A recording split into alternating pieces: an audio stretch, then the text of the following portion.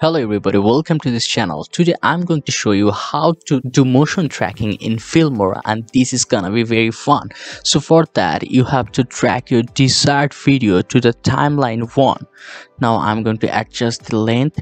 Now you have to double click it and go to the video section. Under video section there will be an option that is motion tracking.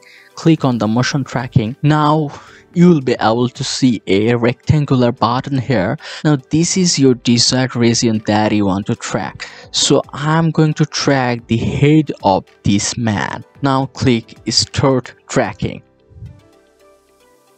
You can see that it's processing.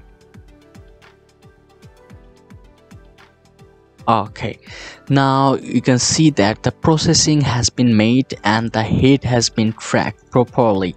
Now you have to add element. Now you can add any text or any object. I will show you the example using both of these. So for adding the text, I'm going to the titles and adding a basic text and making it into the perfect position and customizing the text to the boss. Okay, now double click on the video and you can see an option that is none. Click on this and you can select the basic 6 because the text is the basic 6 and there can be written anything according to this object. So I'm going to select basic 6 and I'm going to adjust the length to the video. Now let's see how it looks.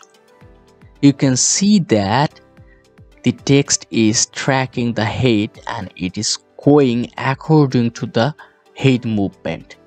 Okay, isn't that so much cool? Now I'm going to delete this video and I'm going to add a picture of Filmora. That is, this is the logo of Filmora. Adjusting it above the head of this man.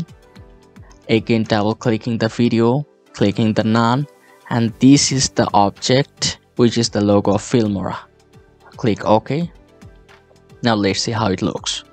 You can see that the logo is also tracking the head of the man and is following the head. So isn't that so much easy and cool? So if this tutorial helped you, like this video and subscribe to my channel. See you in the next one.